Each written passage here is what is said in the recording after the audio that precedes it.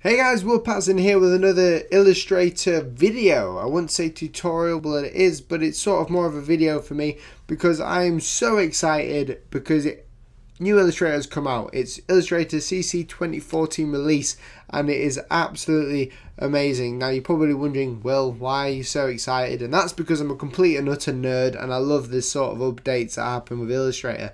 I've also got Photoshop and Lightroom updates down here as well, so when you get the new Illustrator, or when you update Illustrator CC, you get the Illustrator CC 2014 sort of text at the top, which I think is a really cool thing. But that's just me being nerdy, and this is sort of work that I have been working on. Now I'm going to go through a few videos with you, and they're going to be very short, but today I'm going to show you about the new pen tool function. Now, the problem is that people had with pen tool is that when you drew with a pen tool, you get so confused about where the anchor points go or how to use it. Now, I think Illustrator or Adobe have made the pen tool so much easier for people to use. So I'm going to go to File and create a new document very quickly. Yeah, I'll just do that. Press OK. And hopefully it'll work. My computer's been a bit slow today because I've been working on it hard. And basically I'm going to go and just press the pen tool, press P. Now this is sort of the dreaded tool that people do not like, and this is because people hate the idea of the pen tool. The fact that you have to put anchor points and bend things and, you know, do all these weird things. People just rather not use a pen tool. But I think Illustrator have helped them. So what we're going to do is I'm going to create a little anchor point and I'm going to just draw a line with the shift tool like so. Now what the heck is this line coming out of it?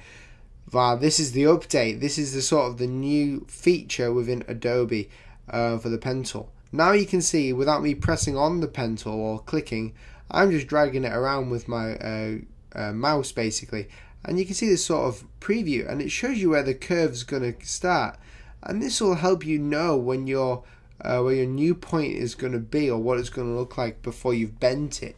So now I can go over here and work out where the bend's going to be or what it's going to look like, and I think this feature is absolutely amazing within Illustrator. It's really going to help people understand where the pen point should be. So I'm just going to click here, and you can see I'm holding shift and dragging this way. I've just created a path exactly how it should have been. Now say I wanted a bit of a curve here. I want to create a good curve actually, yeah, about here. I like that. I mean, it's not exact because I'm not really playing around with it.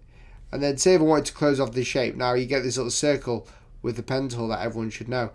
But with this, it is slightly different. Now if you press Alt, you can see at the bottom left corner where it says pen, it would go make corner when I press the Alt key. Now basically if I was just to click this, it would change to both sides of the sort of thing, so you can't actually... Do you know what I mean? I'm saying it wrong, but you can see that I'm changing both sides of the path, but I don't want to do that. If I clicked off that and I had the point here, if I press Alt where it says point make corner, it will just change this corner, which is unreal, and it will help people so much within the pen tool. Now, we've just created a cool shape there that I'm going to delete. But what I would suggest doing is getting something that you want to draw around with. So I'm going to just get this, and I'm going to go ahead and just edit this path, and I'm going to draw around this path because this is going to make it so much easier for me to see. I'm actually going to change the color of this to a light grey. Oh no, to a light grey. I don't want to fill. And with this one here, I'm going to use a pen tool. Zoom in, and I've got my pen tool out, so I'm going to start here. I'm probably going to create a nice little curve. I'm going to try and match this up as best as I can.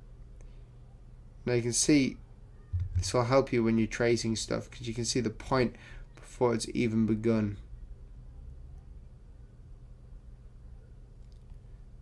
Now I'm not doing it the best because I haven't used it too much with the new update and it confuses me a little bit, but for anyone who's just starting with Illustrator, you'll see that you can tell where the point should land because then you've got your sort of preview, and it looks unreal. I might turn it off mine though because I don't particularly enjoy it, but I'm just stoked for you guys who are having trouble with the pen tool. There we go. Create this, and I haven't done it the best, but you can see that if I just go here and do it, create the line here, or if I just do this, press Alt so I can change this line, you can see that it makes it so much easier. I'm just going to add a stroke to this, a nicer stroke even. It makes it so much easier for us to understand and use. And yeah, I think that is awesome. So the pen tool is updated and changed, so stay tuned for more videos. I'm so excited about this.